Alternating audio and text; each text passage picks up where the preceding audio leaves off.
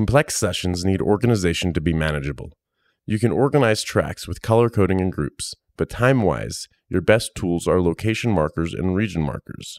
So, in a soundtrack for a movie, location markers could point to entire scenes, while region markers could help you navigate special effects or the dialogue between characters inside a scene.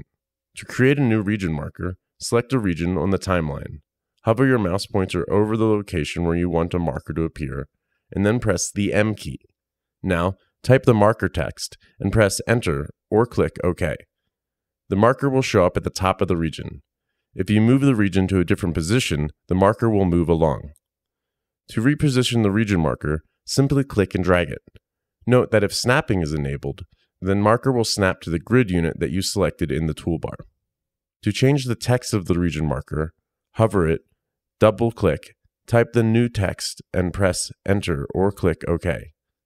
To delete a region marker, hover over its text and press Delete on your keyboard.